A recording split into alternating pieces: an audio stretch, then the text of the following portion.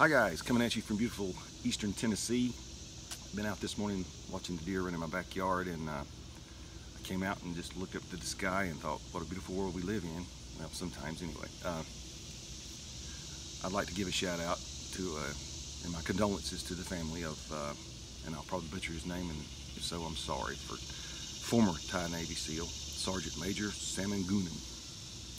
Gave his life doing something he didn't have to do. He wasn't ordered to go into there because he was retired. He went into the cave in Thailand and helped rescue children. He volunteered to do so. Most of us don't have the mental fortitude or, quite frankly, the guts to do such a thing. He gave his life. And I don't think his name's been brought up enough, quite frankly. Anyway, my condolences to his family, and very happy. I've been watching this story from the beginning, and I think most people in this world, most decent folk anyway, are ecstatic, because I quite frankly did not think they were going to bring those children out, and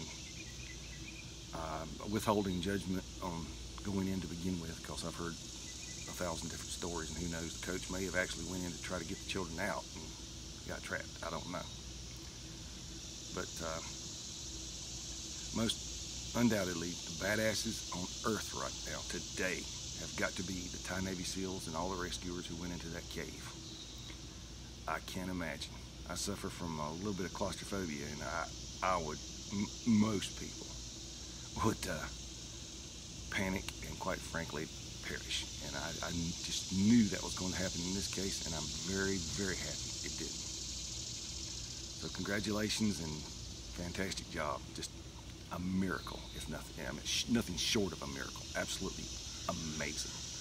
Again, thank you.